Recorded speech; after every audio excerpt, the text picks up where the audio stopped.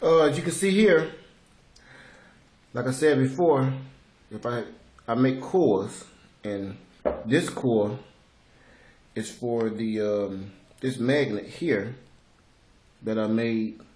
That was two magnets before that was on to these two speakers. So what I did was broke both of them down, combined them together, and the inside engine, I cut it off the other one and welded on top of this one, then put it up on the bottom, put it all back together.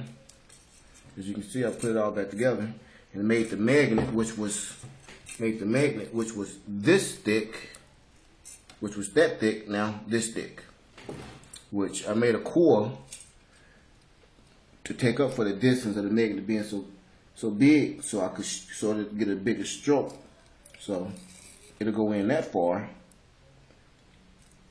and stop at the bottom. But as you can see, I drew a line because I wanted to sit about this far outside and stroke that inch and a half. Stroke that inch and a half right there to the bottom. So I might put it about a quarter above that so I can get about a 2-inch stroke. And here's the bass that's going to be the speaker that's going to be in it stroking. It's going to go up in that like that. And here's the casing here, right here. I'm going to put it all together and hopefully it'll work out pretty good. Something that I'm trying to fabricate and make my own sub and make it stroke like a JLW7. And I made this core. I drew a line to where it should go. And my wire came in. I made the core off of it. And my heat shrink tape came in. That's good for making cores too. And I made this core not too long ago for a Kika Comp. And I made two of them because this one's like about a 16th too small. And I want to have a better stroke. It's do a four core. And this one is just a single, like a JL.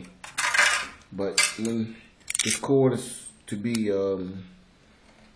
like it used to be, it seems to work a lot better and be a lot stronger because I use Loctite instead of epoxy or anything, and it seems to hold more heat more better. When you make a core, it seems to hold better, holds more heat, more power, more watts, and it just works a lot better. I've been really pleased with it. I built the JLW7, and I'll show you over here the JLW7.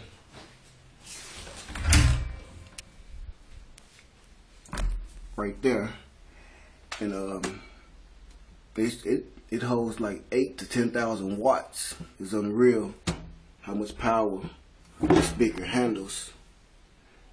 And I had two of these amps, two of these 4,000 watts power acoustics hooked to it.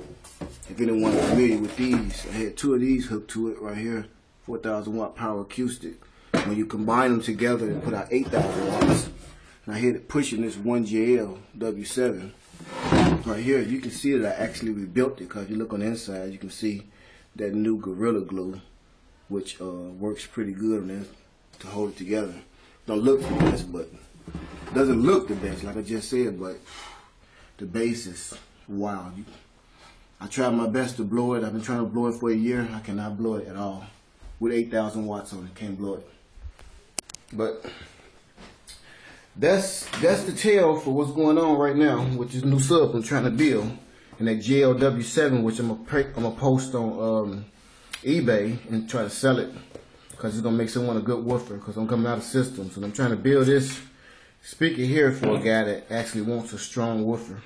And I took two woofers, which I'll go back over here and show you guys where it all started from.